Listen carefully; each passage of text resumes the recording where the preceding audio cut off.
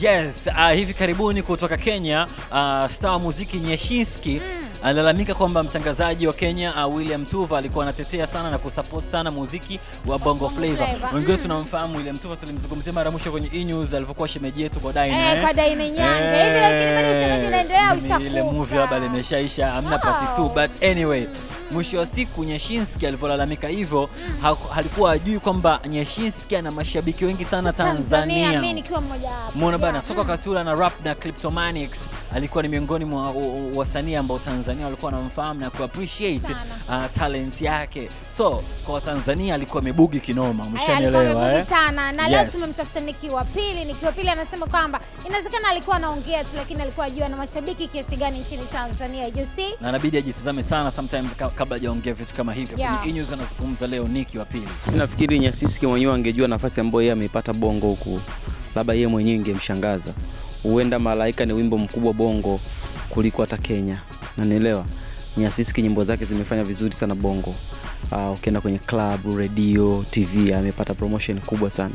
Ukiongelea Calligraph huko amepata promotion kubwa sana. Alafu pia nafikiri Nyashiski anashindwa kuelewa kwamba tukirudi nyuma labda miaka 3, 4 nyuma 5, muziki wa Kenya ulikuwa mkubwa sana Bongo. Jua Kali alikuwa ni msanii mkubwa hapa.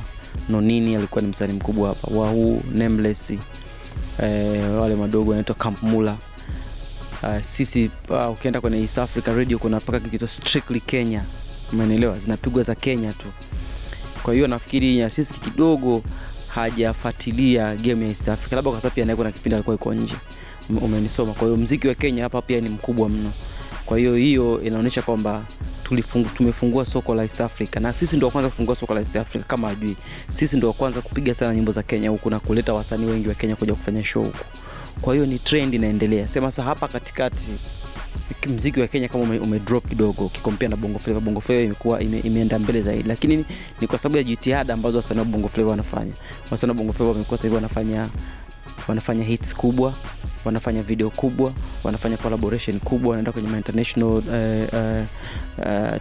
tuzo. Kwa hiyo ndio unaona Bongo Flavor iko Tanzania, Kenya, Uganda. Lakini tusahau South Zone wakubwa sana Bongo. Nyimbo zao zote zina hits huko. Kwa hiyo nataka nimwambie Nyashiski kwamba sio kwamba wasanii wa Bongo wanapendelewa Kenya. Ni rotation ya game inavyoenda. This time around wasanii wa Bongo wapo juu ya wasanii wa Kenya. Na ni kwa sababu ya juhudi za kibiashara ambazo wasanii wa Bongo wengi wamezifanya. Lakini pia muziki umehappen sana huko. Kwa mfano huko kuna matamasha mengi compare na Kenya. Umeelewa? Hamasa kubwa ya watu kufuatilia muziki hapa ni kubwa. Kwa hiyo ndio hiyo inatoka hapa inaenda paka nini? Inaenda paka East Africa. Lakini pia namna ambavyo wasanii wapo wamerahisisha muziki, wamefanya muziki watu wakule upende. Kwa hiyo mimi nafikiri Nyashiski anatakiwa kidogo kabla ya kusema angalie namna ambavyo game ya East Africa imekuepo. Wa Kenya hapa wanapata support kubwa, wamekuwa wakipata support kubwa. Ni wao tu wenyewe sasa hivi muziki wako na namna umeshuka. Lakini wale wasanii ambao wanafanya vizuri Kenya, wanafanya vizuri na hapa. Nyashiski anafanya vizuri Kenya, anafanya vizuri hapa. South Zone anafanya vizuri Kenya, anafanya vizuri hapa. Calligraph anafanya vizuri Kenya, anafanya vizuri hapa. Hata Rabbit anafanya vizuri Kenya, anafanya vizuri hapa. Kina Juliano anafanya vizuri kote kote. Kwa hiyo nataka niwaambie kwamba Nyashiski sio kwamba kuna upendeleo Kenya kwa wasanii wa Tanzania. Ni game inavyoenda, ni game inavyorotate. Ni kama kuna kipindi kuna muziki wa South ulishika hatamu, kuna kipindi muziki wa Kongo ulishika hatamu. Sasa hivi muziki wa Nigeria umeshika hatamu kiafrika, lakini East Africa ni muziki wa Tanzania umeshika hatamu. So ni juhudi tu za wasanii wanazoweka katika nini. Na Tuva mwenyewe anapokuja huko tunampokea kama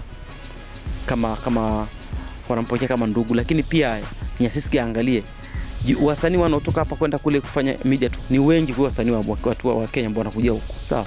Naona wasanii wengi mno. Nikiweza kuhesabu hapa ni wengi. Sio wenyewe tushawahi kwenda kule tukafanya na Tuva.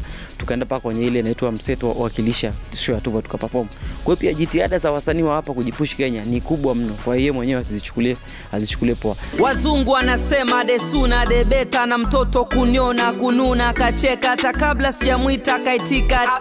Kankata kwa nyusi kwa kope akadeka. Amenisoma niko single girl, kumeza mate kwa shingo maringo girl. Yamemshinda mapozi salamu akaleta.